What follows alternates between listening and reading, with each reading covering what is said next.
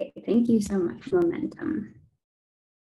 This body of work is made with recycled clothing and waste fabrics, natural dyes, and found materials.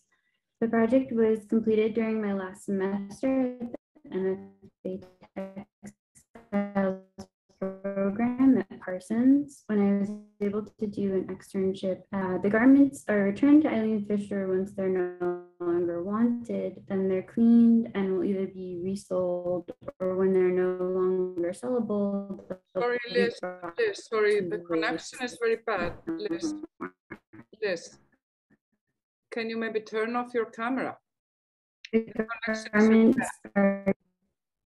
We can't hear you. Oh, I'll turn off my. I think if you turn. Yeah, I'll turn off my computer. Yes, I think it's better. So if you, yeah. Okay, I'm going to move and keep the camera off.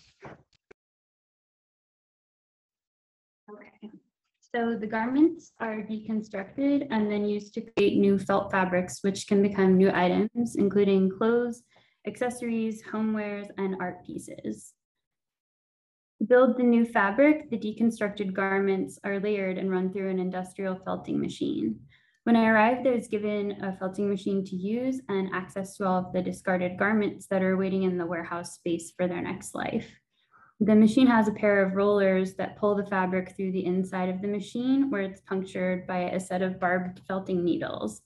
And the needles stab through the fabric repeatedly as it moves through and break the fabrics down, while the barbs on the needles catch the fibers from the different layers.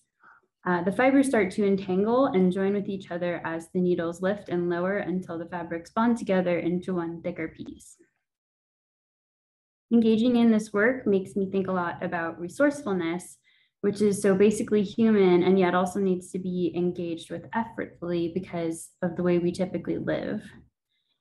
I fell in love with this whole process and the fact that it offers us this opportunity to challenge our consumption by being more creative in our approach to materials. The entire operation becomes about making with an appreciation for where materials come from and where they'll end up. Eileen Fisher has prioritized using high quality natural fibers, which lend themselves well to felting. My pieces are made mainly from wool, linen, silk, and cotton garments. And while this work is very exciting because of the solution it offers to issues of waste, it's also a very therapeutic and thought-provoking making process. There's an ignition of personal reflection in this process, as well as a call for consciousness. And much of the work becomes a form of abstract expressionism for me. In my own reflections, I contemplate my personal perspectives and how the lens through which I view the world impacts my well-being, as well as the environment around me.